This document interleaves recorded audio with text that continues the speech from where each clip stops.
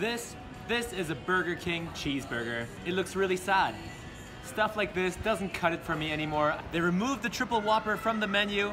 I think that's a massive problem with companies today. They're taking away instead of giving us more. So out of protest, I'm gonna go and make my own quadruple burger right now.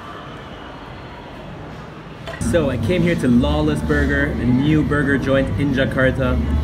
And let's see how they prepare it. It's a smash burger, one of my favorite because it makes a really nice caramelized crust on the beef. Whew.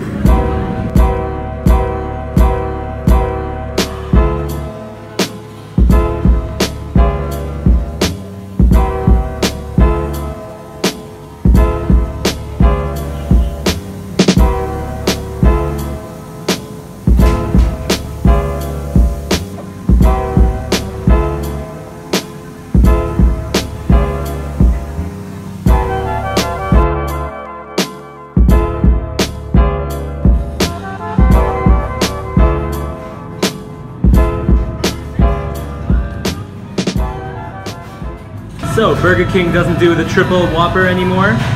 I have to craft my own quadruple. 4 beef patties, double cheese on every single patty. A nice, thick, rich sesame bun.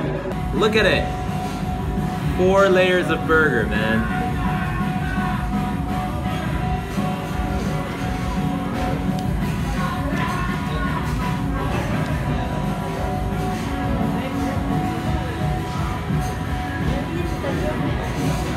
It's actually almost impossible to bite.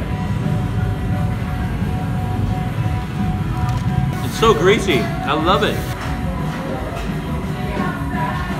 That's the thing with smash burgers. You get this nice caramelized crust on the beef. It's still juicy, succulent, really greasy. The cheese just makes it creamy and nice.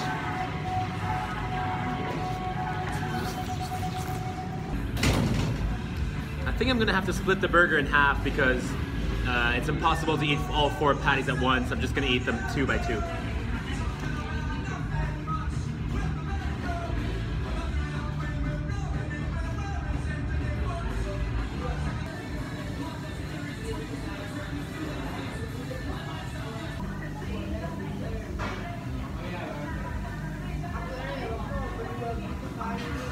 I don't know if this is with every burger, but with me it always seems to end up with the last perfect bite, one size down.